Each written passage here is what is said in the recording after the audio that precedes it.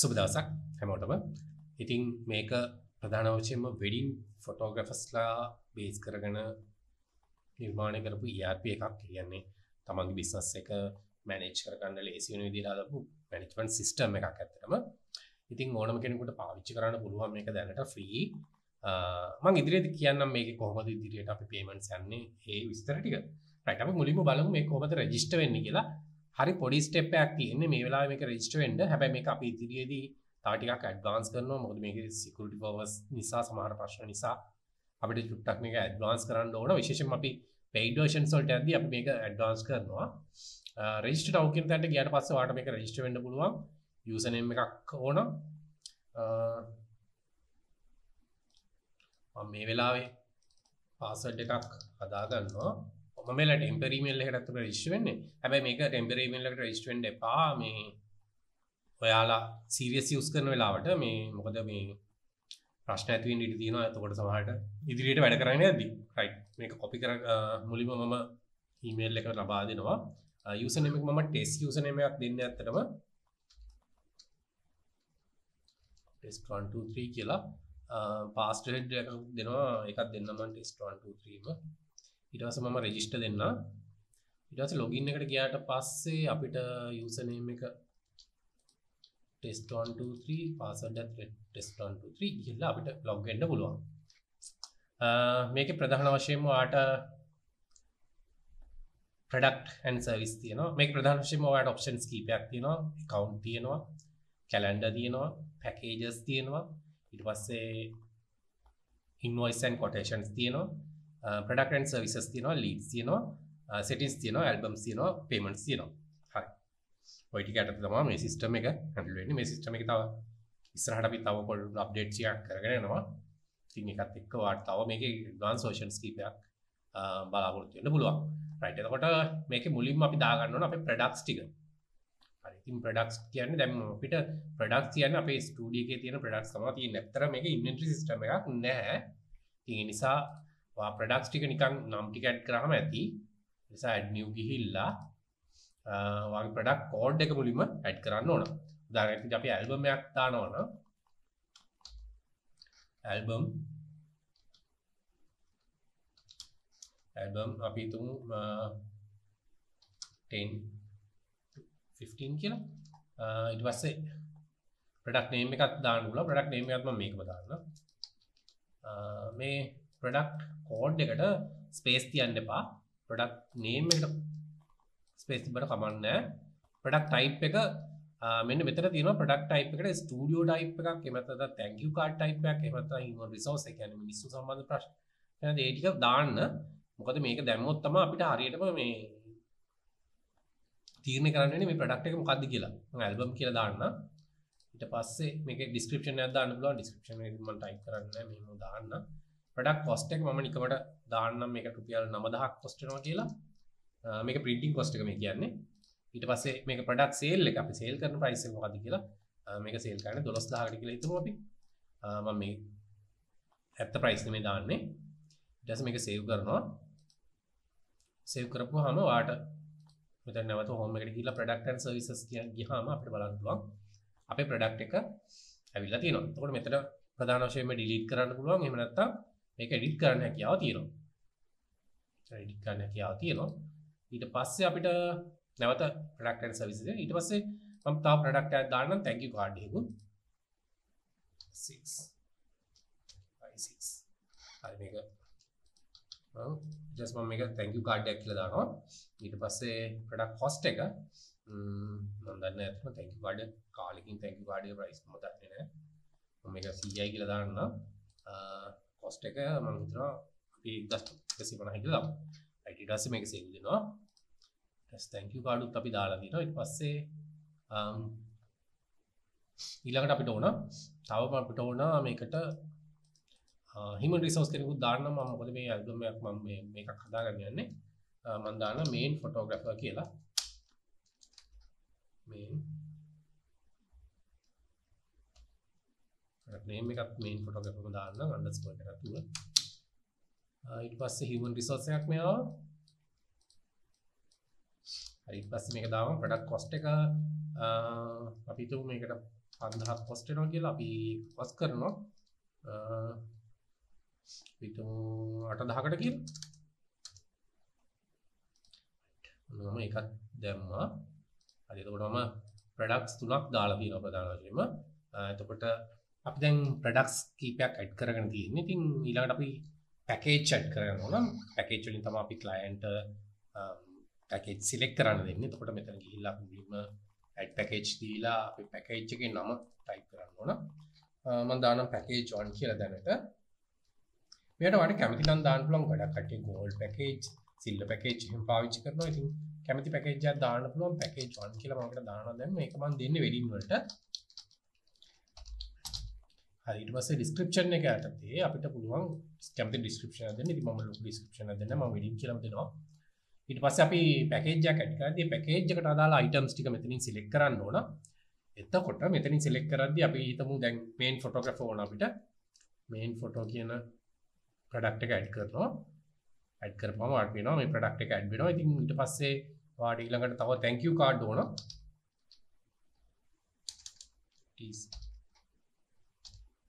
TC 6x6. ඉතින් මේක වාට තව ප්‍රොඩක්ට් ඇඩ් කරොත් ඉතින් ඒවා ඕන තරම් දෙන්න පුළුවන්. මේක thank you card අපි 150ක් ෆ්‍රී දෙමු කියනවා. රයිට් ඊට පස්සේ තව අපිට ඕන මේකට ඇල්බම් එකක්.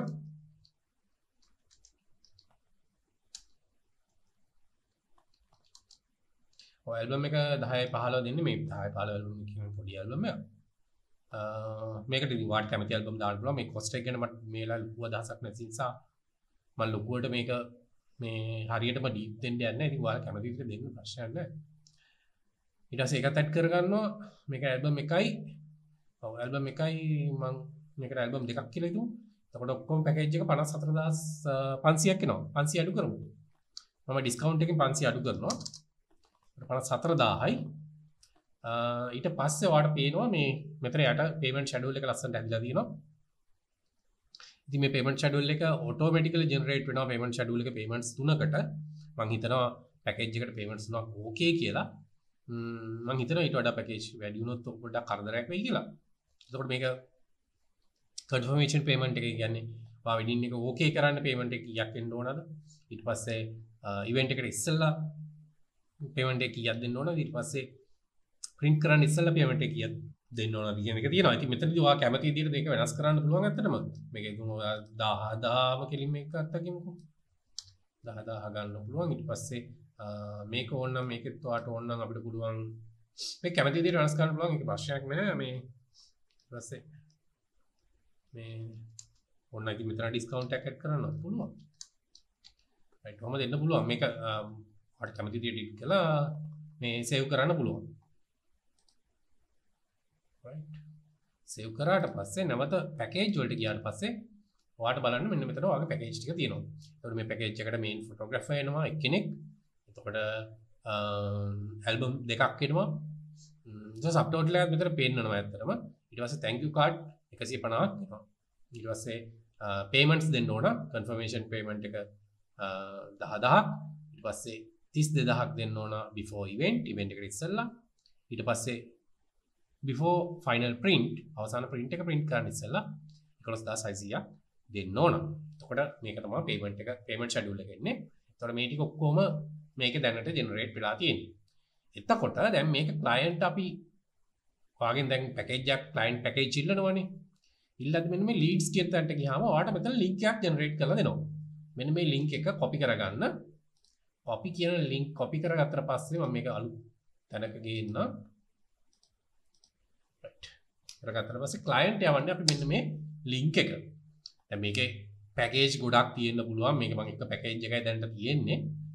package ගොඩක් තියෙන්න පුළුවන්. ඔයාගේ package ඕන එකක් තියෙන්න පුළුවන්. ඒකට ප්‍රධාන වශයෙන් දැන් මෙතන wedding package විතර නම් wedding homecoming package වෙනම ඊට පස්සේ මම දැනට recommend කරන්නේ system එක ඇතුලේ one day package වලට යන්න කියලා. wedding homecoming වෙනම package දෙකකට දෙන්න කියන එක තමයි මගේ requirement එක තියෙන්නේ. ඉතින් ඔයාලට කැමති විදිහට කරන්න පුළුවන්. මම දැනට wedding homecoming pre-shoot ඔක්කොම තනි package වලට දෙන්න කියලා තමයි තියෙන්නේ. මොකද මේ system එක ඇතුලේ තාම අපි date වලට පැහැදිලි system එකක් හදලා නැහැ. ඒකට එක event එකක් එක date එකක් කියලා තමයි මෙතනදී හිතන්නේ. ඒක ඇතුලෙන් පොඩ්ඩක් එහෙම date කීපයකට යනවාද කියන එක පොඩ්ඩක් හොයලා බලන්න ඕනේ. ඒකේ අලුතින් අපි අලුතින් මේක ඉම්ප්ලිමන්ට් කරන්න ඕන. දැන් තාම එහෙම ෆැසිලිටි එකක් නැහැ. ඒ නිසා මම කියන්නේ එක ඉවෙන්ට් එකට එක දවසක් විදියට පැකේජ් ගන්න කියලා. ඊට පස්සේ ඔයාලට ක්ලයන්ට් කෙලින්ම ක්ලයන්ට් බුක් පැකේජ් කියන එකට ගියාට පස්සේ ක්ලයන්ට් ගේ වෙබ් ඩීටේල්ස් එක එනවා. නම මොකක්ද කියලා. දැන් මෙතන මම නම දෙන්නම්. මගේ නම දෙන්නන්නේ. ඊමේල් එකක් දෙන්න ඕන. ක්ලයන්ට් ඊමේල් එක. ඉන්ෆෝ දේවල් දාලා කියලා දෙනවා. මේ ටික ඔක්කොම ෆිල් වෙනවා. එතකොට ඔටෝමැටිකලි මගේ ෆන්ක්ෂන් එකේ ඩේට් එක මම හිතමු මෙතන ඩේට් එකක් තියන්න. ස්ටාර්ට් ටයිම් එක පටන් ගන්න ඕන වෙලාව. මම දැන් රැය වැඩ කරන්නේ. ඊට මම AM ටයිම් එකක් දෙන්නම්. අපි හිතමු පහමාර විතර පහමාර වගේ.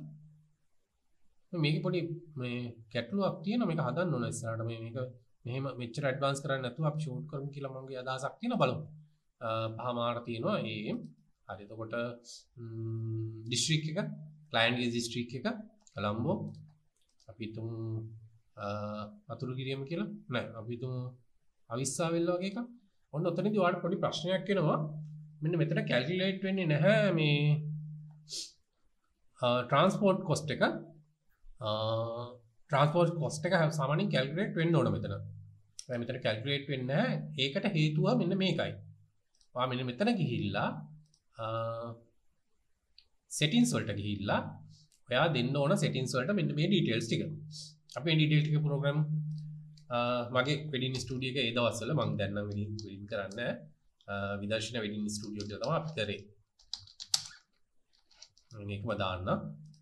ඊට පස්සේ email එක අර දීපු email එකමයි තියෙන්නේ. ඇත්තට මගේ address එක තිබ්බේ කටුන area. මම නිකන් දාන්නම්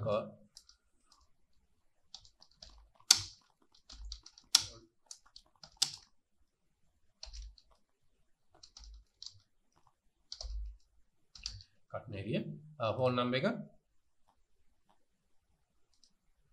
මගේ number එක දාන්න. right district එක වාගේ district එක දෙන්න ඕන. කට්න area තියෙන පුට්ලම් district නේ. පුට්ලම් district කටුන area right කටුන area තියෙනවා. ඊට පස්සේ transport cost එක මම දාන්නම් සාමාන්‍ය 120ක් මේ වෙලාවේ තමයි cost එක තියෙන. ඊට පස්සේ ඔයාගේ account number එක දාන්න, account name එක දාන්න ඕන. මෙයා දාන්න මම මෙයා හරියටම දාන්නේ නැහැ. මම සම්පත් බැංක් යූස් කරන්නේ. account number එක මම නිකන් number එකක් දාන්න. branch එක චිලව දාන්නම්. තමාරෙල්ල දාන්න. ඊට company logo එකක් ඕන. මම company logo එකක් නිකමට apply කරන්නම් මේකට. Figma logo එකක් තියෙනවා මම මේක දාන්න. මේක company logo ගන්න මේ අතර. මේක ලොකු වැදගත්කමක් නැහැ අතර මේ ඩීටේල්ස් එක මේ හැබැයි මේ වාගේ ඇතුලේ වැඩවලට මේක ඩීටේල්ස් එක ඕන එකයි මේක දැන් අප්ඩේට් කරලා දාමු. හරි ඔන්න අප්ඩේට් වුණා. හරි දැන් මම මේක නැවත ඕපන් කරන්න. ඊට පස්සේ ඔයාලට පේනවා ෆෝන් නම්බර් එක. ඊට පස්සේ මම කොළඹ ඔන්න දැන් ට්‍රාන්ස්පෝර්ට් කොස්ට් එක කැල්කියුලේට් වෙනවා. ට්‍රාන්ස්පෝර්ට් කොස්ට් එක. එතකොට මේ අපි කට්න ඒරියානේ ස්ටුඩියෝ එක තියෙන්නේ. එතකොට ස්ටුඩියෝ එකේ ඉඳන් මෙතනට කොළඹ වලට price එක තමයි මෙතන කියන්නේ. මේ ලොකේෂන් එකට price එක කියන්නේ. අපි තාම මේක හරියටම මේ ලොකේෂන් ටැග් කරන්න පුළුවන් විදිහට හදලා නැහැ. ඇත්තට මේක පොඩ්ඩක් අපි දුමු ශ්‍රී ජාර්දුනපුර කියලා දෙමුවා කියලා. ඇත්තට මේක සමහරලාට මේ ෆන්ක්ෂන් එක තියෙන්නේ ඇත්තට මේ යාළගේ ගමේ නෙමෙයිනේ. සමහරට ලොකේෂන් එක වෙන්න පුළුවන්, වෙඩින් හෝල් එක වෙන්න පුළුවන්. එතකොට ඒවා ටිකත් අපි වෙනම හදන්න ඕන. මේක සරලව ඇත්තටම කියන්න බෑ මෙහෙම හරියටම. ඉතින් මේ විදිහට cost එකක් transport cost එකක් මෙහෙම calculate වෙනවා. ඊට පස්සේ මේක ඉස්සරහට client එක කතා කරලා තමයි ඉදිරි අදහස් ටික ගන්න ඕන. සමහරවිට wedding location වෙන තැනක තියෙන්න පුළුවන්. එහෙම ඒවා තියෙන්න පුළුවන්. ඒක transport cost එක මෙහෙම calculate වෙනවා.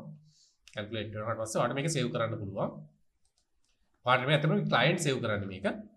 client ඔක save කරාට පස්සේ අපි අපේ dashboard එකට ගියාට පස්සේ client එක save කරලා අපිට message එක ආවට පස්සේ අපිට lead එකක් ඇවිල්ලා තියෙනවා. මෙන්න මෙතන lead එකක් ඇවිල්ලා තියෙනවා. අපි මේ lead එකට ගියාම අපිට පේනවා අපේ ආපු lead එක.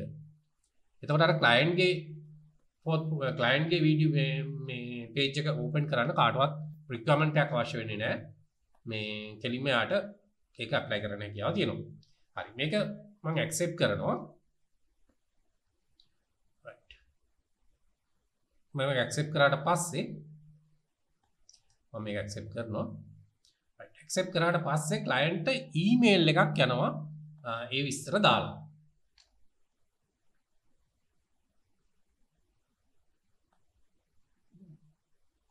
ඊමේල් එක ගියාට පස්සේ මම ඊමේල් එක පෙන්නන්නේ නැහැ. මේ ඊමේල් එක ගන්න පස්සේ client මෙන්න මෙතන තමයි ගේන්නේ ඊමේල් එකේ.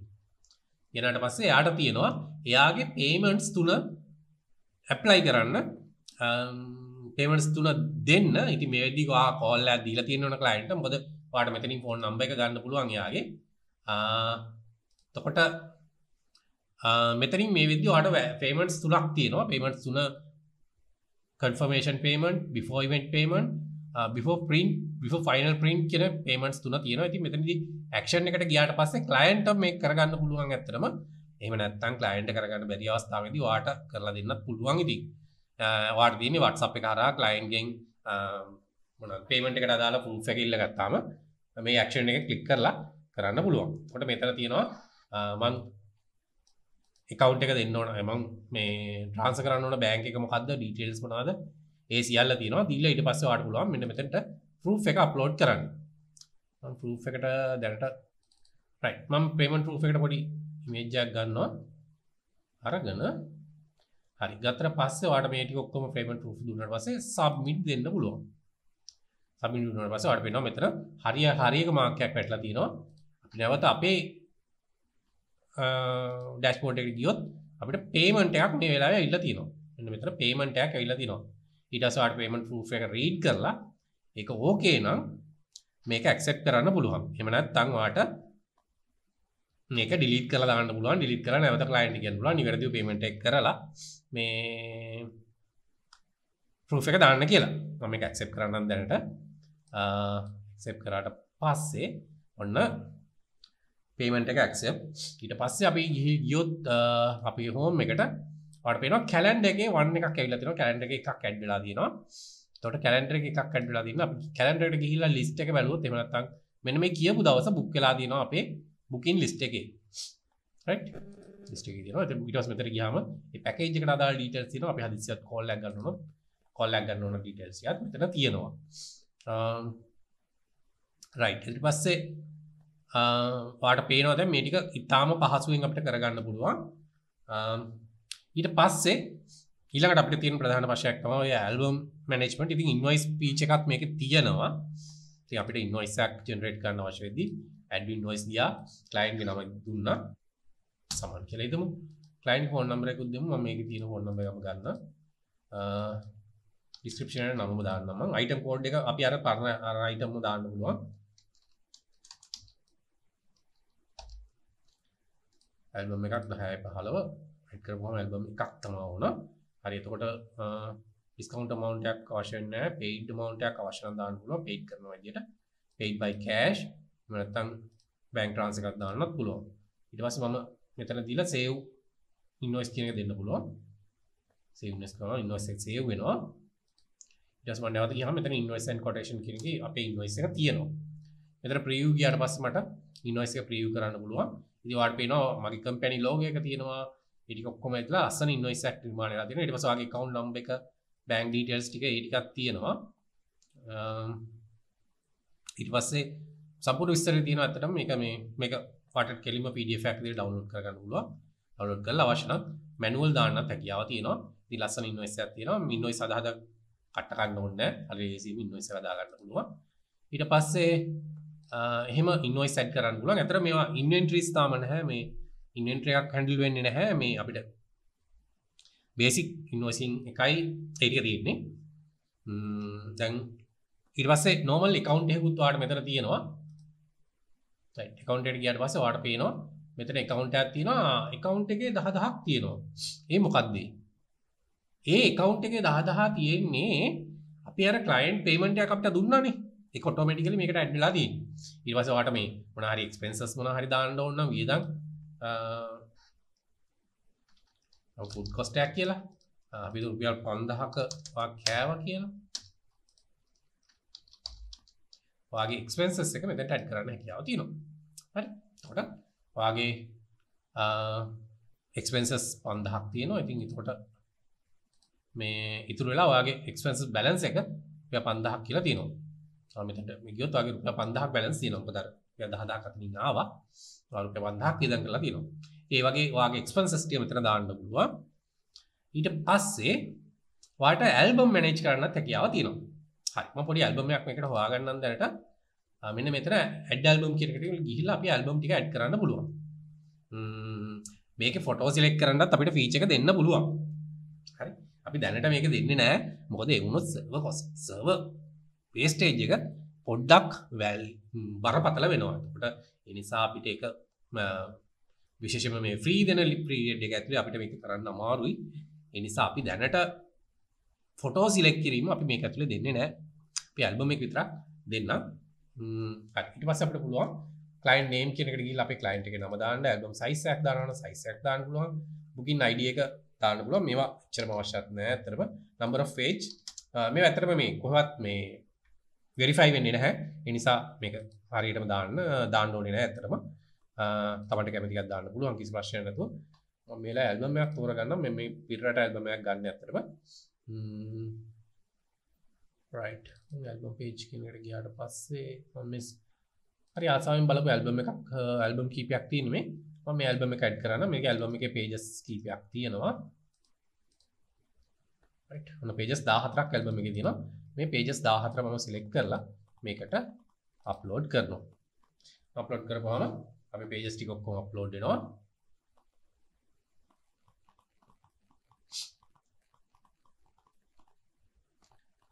right. ඔන්න මගේ pages ටික ඔක්කොම upload විය. මම submit කරනවා.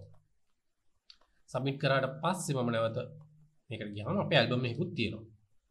ඔන්න album එකක් තියෙනවා. ඔයාලට පේනවා මේ album එක delete කරන්න පුළුවන්. එහෙම නැත්නම් view album කියන එක ගිහිල්ලා view කරන්න පුළුවන්. මම view album එක ගියාට පස්සේ ඔයාලට පේනවා මෙන්න මේ විදිහට album page එකක් මට view කරනවා. right. මෙන්න මේක ඔයාලට client එක්ක share කරන්න පුළුවන්. මම මේක ඔයාලට පෙන්නන්න log නොවිච්ච window එකකින්. ඒකට මේක login මිල්ලන්නේ නැහැ. කෙලිම client මේක අපිට යවන්න පුළුවන්. ඊට පස්සේ මේකේ ඔයාලට ඉස්සරහට පිටිපස්සට යන්න පුළුවන්. client ඉස්සරහට පිටිපස්සට ගිහිල්ලා client මේක බලන්න පුළුවන්. එතන මේක phone එකකින් කරන්නත් පුළුවන්. හැබැයි phone එකේ පොඩ්ඩක් පහසුකම් අඩුයි. නමුත් phone එකකින් කරන්න හැකියාව තියෙනවා. මම මෙතන ඉස්සරහට බලන්න යද්දි හරි මේක okay නම් අපි accept කරන්න පුළුවන්. හරි ඊට පස්සේ මේක ඉස්සරහට ගියා. මේකත් okay නම් accept කරන්න පුළුවන්. ඊට පස්සේ තවත් ඉස්සරහට ගිහිල්ලා මේකත් okay නම් accept කරන්න පුළුවන්. අපි මෙතන මොකක් හරි කමෙන්ට් එකක් දෙන්න ඕන කියලා අපිට පුළුවන් ඒ කමෙන්ට් එක දෙන්න. right. අපිට අඩුපාඩුවක් තිබ්බත් ඒත් අපිට මේක කමෙන්ට් එකක් විදියට දෙන්න හැකියාව තියෙනවා. right. ඊට පස්සේ next ගියා. ඊට පස්සේ මේක accept නම් accept, reject නම් reject කියන එක දෙන්න පුළුවන්.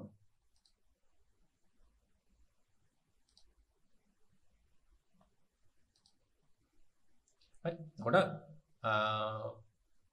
ඊට පස්සේ ඔයාලට අපේ ඩෑෂ්බෝඩ් එකට ගියොත් අපේ ඩෑෂ්බෝඩ් එකේ පෙන්නනවා අර රිජෙක්ට් කරපු ඒ මොනවද ඇල්බම් රිජෙක්ට් කරපු මොනවද අපි view album ගියාම මේක අපිට ඉස්සරහට බලන්න යන්න පුළුවන් මොනවද accept කරේ ඒවා මෙන්න accept කියලා තියෙනවා ඒකත් accept ඒකත් accept ඒකට කමෙන්ට් එකක් දීලා තියෙනවා accept reject accept ඔය විදියට ඔයාලට ලේසියෙන්ම ඔයාගේ ඇල්බම් මොනවාද රිජෙක්ට් උනේ මොනවාද ඕකේ උනේ කියන එක හරියටම ක්ලයන්ට් එක්ක මේක හරියටම බලා ගන්න පුළුවන්. රයිට් එතකොට ඒ විදියට ඔයාලට ඇල්බම් ටික හදන්න පුළුවන්. ඊට පස්සේ මගේ ඉදිරියට අපි තව වෙනස්කම් ටිකක් කරනවා. ඇත්තටම මේක ආයෙ නැවත වෙනස් කරන්න වගේ පහසුකම් ටිකුත් දෙන්න ඕන අපි. ඒ ටික ඉස්සරහට කරන් යනවා. ඇත්තටම මේක මූලාරම්භයක් වැඩි මේ එතකොට දැන් ඔයාලා අහන ප්‍රශ්නේ තමයි මේක අපි කොහොමද payments කොහොමද මේකට දෙන්නේ කියලා. දැනට අපි මම පහළ link එක දාලා තියෙනවා. මේක ඕනම කෙනෙකුට free පාවිච්චි කරන්න පුළුවන් කිසිම ප්‍රශ්නයක් නැතුව. එතකොට ඊළඟ ප්‍රශ්නේ තමයි මේක කොච්චර cost එකක් වෙයිද කියන එක. කවදා හරි දවසක cost වෙද්දී මම යම් කාලයක් කියන්නේ බොහෝ විට අවුරුද්දකට වැඩි කාලයක් මේක free කියන සීමාව ඇතුලේ දෙන්න මම අදහස් කරන් ඉන්නවා. හරි. එතකොට ඊළඟට මේක ස්පෙෂල් සර්විස් එකක් විදිහට කාට හරි අවශ්‍ය නම් මට පුළුවන් කතා කරන්න. එහෙම නැත්නම් ඔයාලට පුළුවන් මෙහෙම දෙයක් කරන්න. දැන් මේ වැඩේට ඔයා ඉන්ට්‍රස්ට් නම් ඔයාලට මේ software එක තව ඉස්සරහට වැඩ කරන්න ඔයා කැමති නම් අපි මුලින්ම පළවෙනි ක්ලයන්ට්ලා 100 දෙනාට දෙනවා ඔෆර් එකක් රුපියල් 15000කට අවුරුදු 5ක පීරියඩ් එකකට software එක දෙනවා කිසිම ප්‍රශ්නයක් නැතුව පාවිච්චි කරන්න යන්න. මේක කවදා හරි දවසක කියන්නේ අපි පළවෙනි අවුරුද්දෙන් පස්සේ අපි මේක ගොඩක් වෙලාවට paid package එකක් යන්න වෙනවා. හැබැයි අපි free software එක එහෙම නතර කරන්න අදහසක් නැහැ. free software එකක් එහෙමම තියෙනවා. සමහරවිට මේක ස්පෙෂල් රික්වයර්මන්ට් වෙන්න පුළුවන් ඔයාට වෙනම පාවිච්චි කරන්න. එතකොට අපි ඒ අවස්ථාවේදී වෙනස් රික්වයර්මන්ට් කරමු. ඕනම කෙනෙකුට පුළුවන් WhatsApp එකේ මට මැසේජ් එකක් දාන්න. මේකේ ඉතිරි විස්තර ටික දැනගන්න. ඉතින් බේසික් වැඩක් කරන කෙනෙකුට ඕනම කෙනෙකුට මේක පාවිච්චි කරන්න පුළුවන්. ඉතින් මේක මේ පළවෙනි ක්ලයන්ට්ලා 100 සඳහා පළවෙනි පාරිභෝගික 100 සඳහා අපි රුපියල් 15000කට පළවෙනි අවුරුදු 5ට සඳහා මේ පැකේජ් එක දෙන්න බලාපොරොත්තු වෙමින් ඉන්නවා. එතකොට ඊට පස්සේ මේක අපි මේ මුළු ඒෂියන් කන්ට්‍රි එකටම දෙන්න බලාපොරොත්තුවක් තියෙනවා මේ software එක තව ඩිවෙලොප් කරලා. මොකද මම වෙඩින් ෆොටෝග්‍රැෆර් කෙනෙක් විදියට මගේ ගත්තු අත්දැකීම් වලින් තමයි මේ software එක හදලා තියෙන්නේ. කස්ටමයිස් කරපු software එකක්. ඉතාලම ලේසියෙන් මේ වැඩේ කරන්න. එතකොට යම්කිසි කෙනෙකුට ERP එකක් අරගත්තට පස්සේ මේ ERP එකේ වැඩේ වෙන්නේ නැහැ. මොකද මේ ඔයාට ගැළපෙන දෙයට මේක හදලා තියෙන්නේ. ඉතින් මම මේක හදලා තියෙන්නේ 100%ම වෙඩින් ෆොටෝග්‍රැෆර්ස්ලා වෙනුවෙන්. එතකොට කිසිම කරදරයක් නැතුව වෙඩින් ෆොටෝග්‍රැෆර් කෙනෙක් මේක පාවිච්චි කරන්න හැකියාව තියෙනවා. එතකොට මේක කවදා හරි දවසක පේමන්ට් ගෙවලක් පාවිච්චි කරන තැනකට ආවොත් උපරිම ගාණ මාසයකට පේමන්ට් එක රුපියල් 1000ට වැඩි වෙන්නේ නැහැ. එතකොට ඔයා මේ වෙලාවේ රුපියල් 15000ක් දීලා මේ software එක ගන්න එක පළවෙනි අවුරුදු 5 ඇතුළත ඔයාට ඉතාම වටිනවා. මොකද ඔයාට එක අවුරුද්දට වියදම් කරන ගාණකට ඇත්තටම අවුරුදු 5ටම පාවිච්චි කිරීමේ හැකියාව තියෙනවා. එතකොට මම කිසිම දවසක අදහසක් නැහැ මම කියන්නේ මේ ලංකා ආර්ථිකයේ ඉන්න විකාරයක් නොවුනොත් මේ රුපියල් 1000 ඇතුලේ ඔයාට මේක පාවිච්චි කරන්න පුළුවන් මාසෙකට. එතකොට මොකද මේකට මම යම් කොස්ට් එකක් වියදම් කරනවා. මොකද මේ සර්වර් කොස්ට් වල මොනවා මේවා ටික යද්දී පොඩි කොස්ට් එකක් යනවා. ඒකයි මම මුලින්ම කියන්නේ මේ මුලින්ම මිලදී ගන්න කට්ටියට හැකියාව තියෙනවා. මේක මෙන්න මේ ගණන් වලට මිලදී ගන්න. ඇත්තට මේක මේ මගේ වැඩේටත් ලොකු හෙල්ප් එකක් වෙනවා. විශේෂයෙන්ම මේ වැඩේ කාලයක් කරගෙන යන්න ඕන නිසා මේ වැඩේ පවත්වාගෙන යන්න ඕන නිසා මේක පොඩ්ඩක් වෙනවා. ඉතින් පහළ ලින්ක් එක තියෙනවා. එහෙම නැත්නම් WhatsApp මැසේජ් එකක් දාන්න මට දැම්මම ඕනම කෙනෙකුට හැකියාව තියෙනවා මේක paid package එකක් විදිහට මිලදී ගන්න. ඒතකම් ඔයාලට free පාවිච්චි කරන්න කිසිම තහනමක් නැහැ. විශේෂයෙන්ම මේක මම plan කරලා තියෙන graphic designers ලාට ඊට පස්සේ wedding photographers ලාට ඒ වගේ කාරණා කරන කට්ටියට ඉතින් මම දන්නේ මේක තවත් මේකට ආසන්න jobs කීපයකට customize කරගන්න පුළුවන්. ඉතින් එහෙම customize කරගන්න පුළුවන්. දැන් කැමති කෙනෙකුට පාවිච්චි කරන්න පුළුවන්. ඒ වගේම paid package එක පාවිච්චි කරන කෙනෙක් යම් option එකක් ඉල්ලුවොත් මේක අපිට කරලා දෙන්න කියලා අපිට ඒක කරලා දෙන්න හැකියාව තියෙනවා. මේක අප්ඩේට් වෙන වැඩක්. ඉතින් software එක පාවිච්චි කරන්න. මොකද ඔයාගේ ජීවිතයේ තියෙන ප්‍රශ්න ගොඩක් මම හිතනවා මේකෙන් manage කරගන්න පුළුවන් වෙයි කියලා. අපි ඉස්සරහට තව AI based features ටිකක් location tag කරන එකක් ඒ වගේ තව පොඩි පොඩි දේවල් ටිකක් දෙන්න අදහස් කරනවා මේකත් එක්ක. right එහෙනම් වීඩියෝ එක බලපු හැමෝටම ස්තුතියි. අපි තව දවසකින් මේ වීඩියෝ එකත් මේ වගේම වීඩියෝ එකකින් හම්බෙමු. ඉතින් රැඳිලා ඉන්න මාත් එක්ක ඒ වගේම software එක පාවිච්චි කරන්න. මොකද මම දන්නවා වෙඩින් ෆොටෝග්‍රැෆර් කෙනෙක් විදිහට මම පර්සනලි වෙඩින් ෆොටෝග්‍රැෆර් කෙනෙක් විදිහට ලොකු ස්ට්‍රගල් එකක් කරනවා මේ accounting process එක. පේමන්ට් මිස් වෙනවා, පේමන්ට් හරියට ගන්න බැරුව වෙනවා. ඉතින් ඔය වගේ ප්‍රශ්න තියෙනවා. ඉතින් ඒකත් එක්ක මම හිතනවා මේක ගොඩක් කට්ටියට හොඳ opportunity එකක් වෙයි කියලා. තමන්ගේ life එකේ තියෙන rush එක සහ ප්‍රශ්න අඩු කරගන්න. right එහෙනම් thank you.